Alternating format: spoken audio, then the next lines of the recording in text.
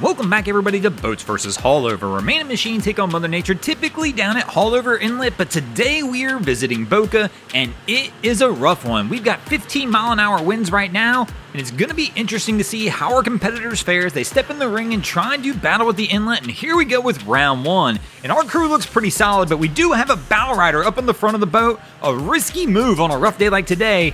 She's hanging on pretty solid, but Cap is taking it easy, but definitely not a spot I'd like to be sitting in on a day like today as we're trying to work our way out of BOCA Inlet. I'm curious to see where this crew's going though. They've got the whole family in the boat, which tells me they're likely not going out for a day of fishing, which means if they got a destination in mind, I'm not sure if today's the day to try and make it to that destination. And it looks like they're gonna slightly turn north, or yep, we're gonna see the BOCA U-turn, and this crew's gonna decide it's not worth it today, bring it back in, and take a loss for the boats. And that'll bring us to the second round. Let's see if the boats can make a comeback, and none other than the Blue Top Legend girls themselves are gonna work their way into BOCA Inlet. As we can tell, they're rolling at a pretty solid pace, keeping the bow high, and just cutting through these waves. The girls are known for having a good time out there. Let's see how they fare as they try and work their little Boston Whaler right into the mouth of BOCA.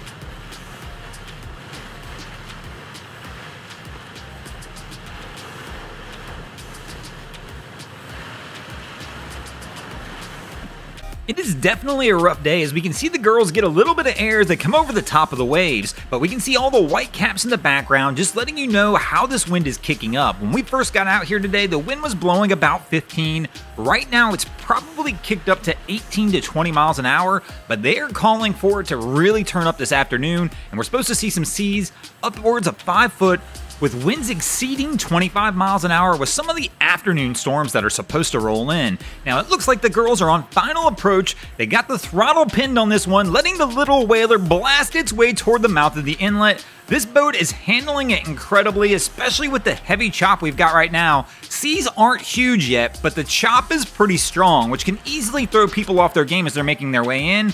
But it looks like the girls are not going to have any issues whatsoever and take a win for the boats here in the second round.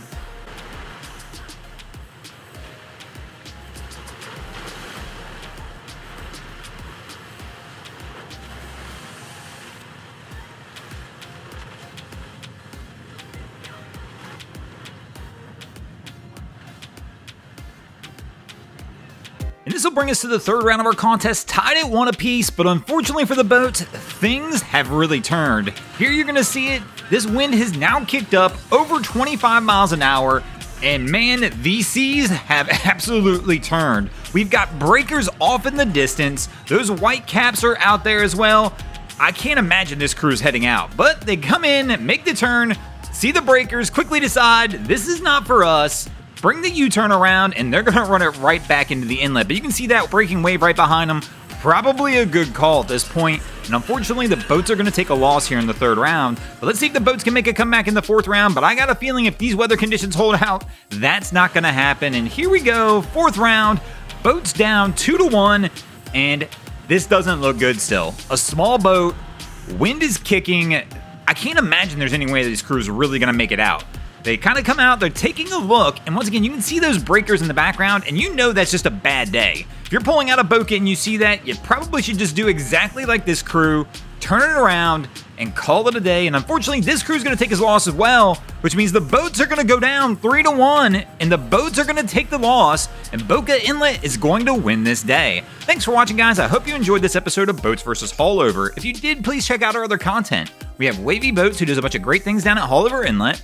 My channel, Broncos Guru, we do some great comedy boating videos there as well. And of course, we got the Miami Boat Ramps channel that focuses on all the hilarity that happens at the boat ramps down in South Florida. And if you guys haven't already, go ahead and drop an anchor on the subscribe button here.